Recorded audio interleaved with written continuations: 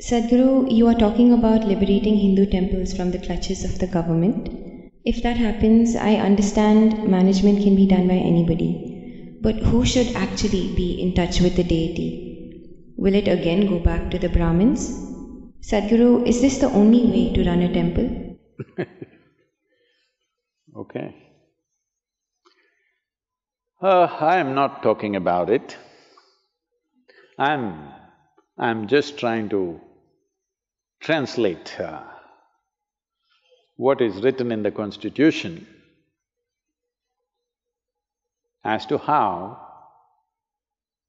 any spiritual, or if you want to call it religious spaces, should be managed or run. The fundamental rights in the country and in most parts of the world, almost every democratic nation, everybody can run their spiritual and religious institutions the way they want. Those who want will go there, those who don't want will not go there. So should a particular community come back, this issue of only one community should be inside the temple, I think we have settled it with the Dravidian movements. Communities were formed on the basis of profession. If you are a carpenter, you are one kind of achari. If you are a goldsmith, you are another kind of achari. If you are a blacksmith, you are another kind of achari. If you are a trader, you are one kind of vaishya. If you are an agriculturist, you are another kind. If you are a militant class, you are one kind. So based on professions, communities happened over a period of time. It is not that there was no transmigration, people could go.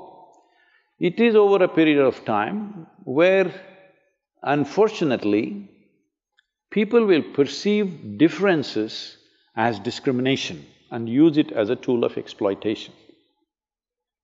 So if the Hindu temples, if you're saying, I'm saying they must be liberated. Hindu temples must be liberated because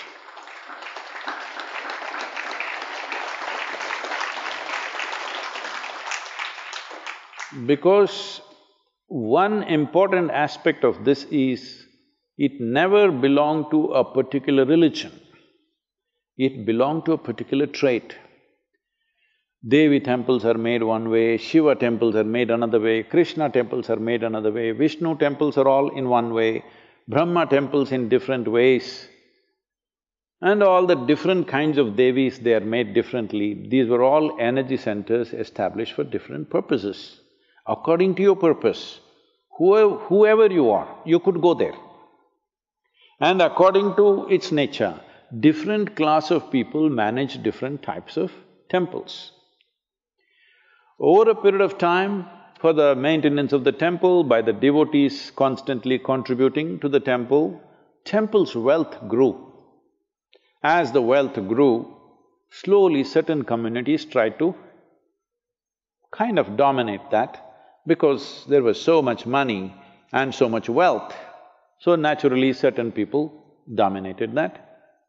Well, in the British era, you must understand this, the Hindu temples were not taken over by the British Empire. It was taken over by a corporate called East India Company.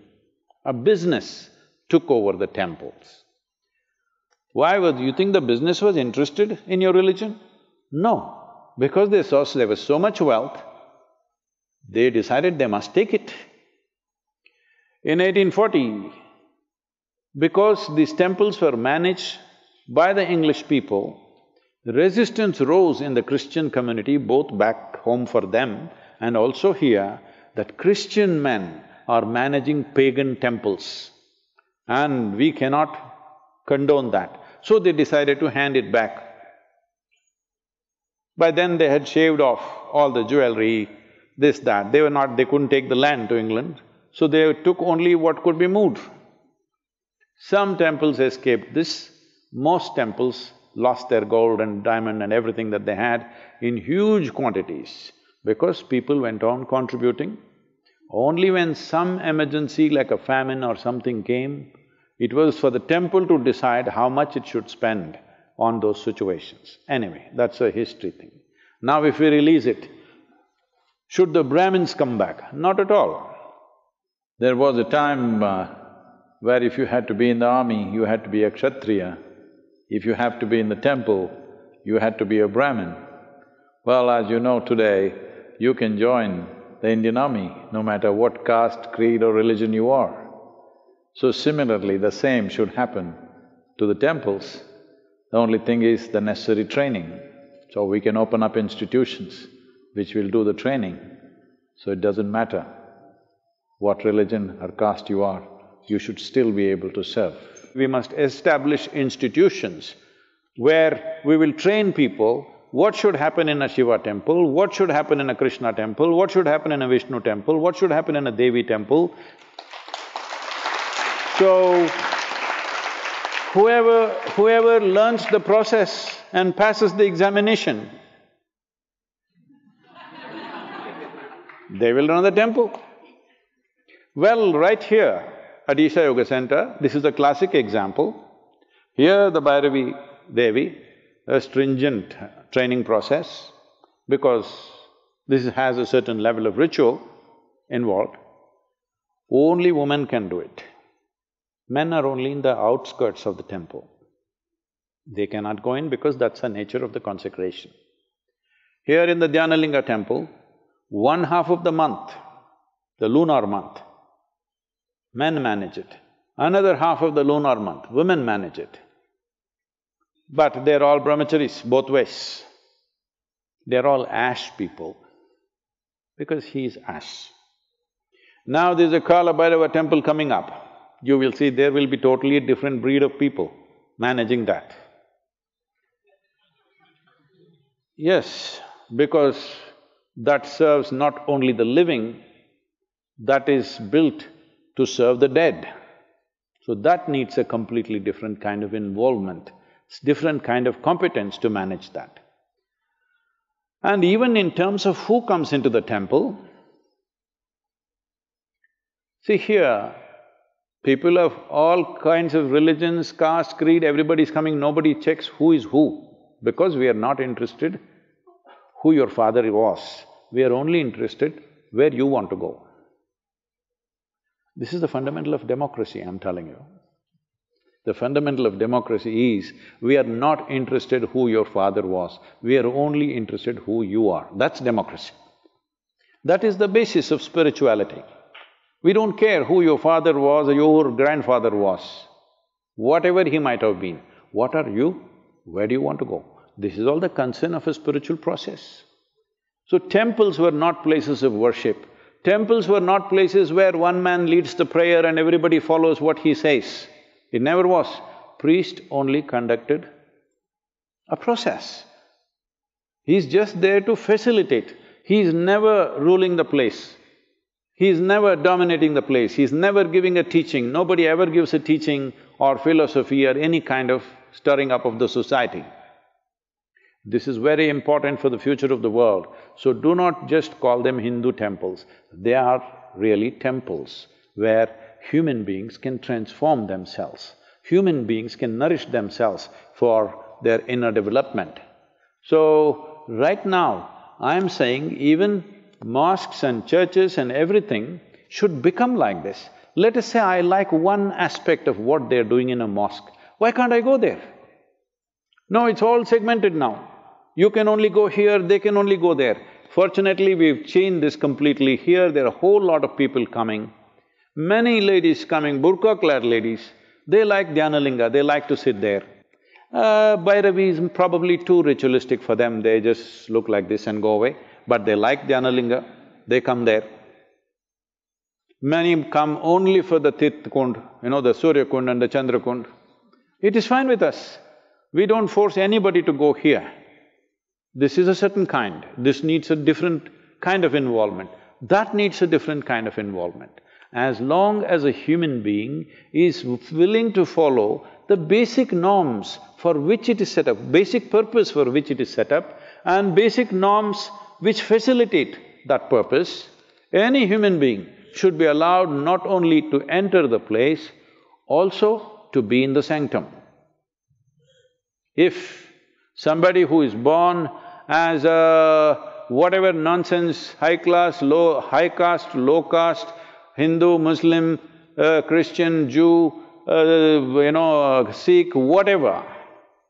If they are drawn to a certain aspect and if they are willing to go through the necessary preparatory steps, today it can be established as an institution. You must understand, what was institutions has all been painted negatively as some kind of caste system.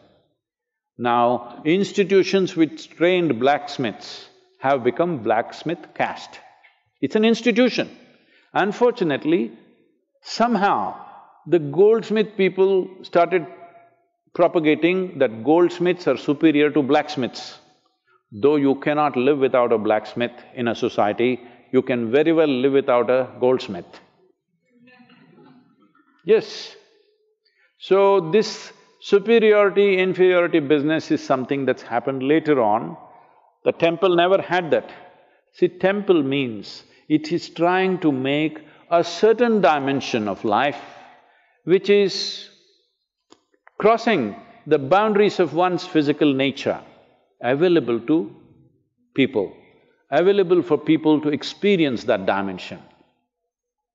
If you cross the boundaries of physicality, you have crossed all boundaries and divisions that you have created in the world in the name of caste, creed, gender, nonsense, all kinds of nonsense. We have… see, all these things have happened in many temples. They don't allow foreigners.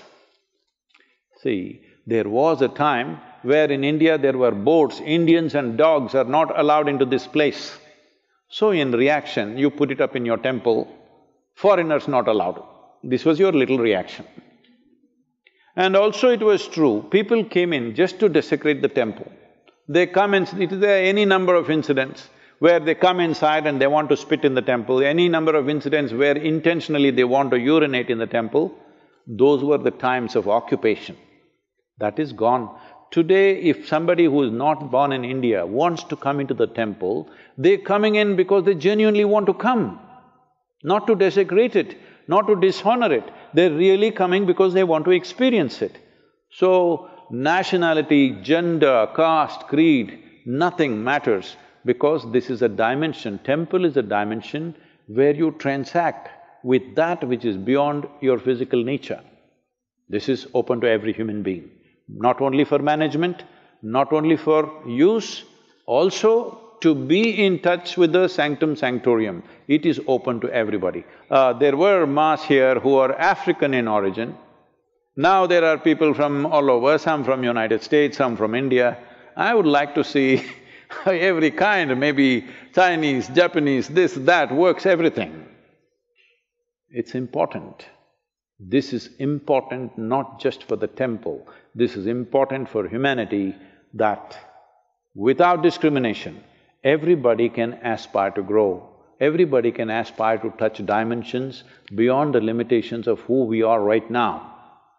This is the reason why I'm asking for liberating the temple for government clutches, because they're still hanging on to a nasty part of the history which was there. It's time to eradicate that and build a grand future.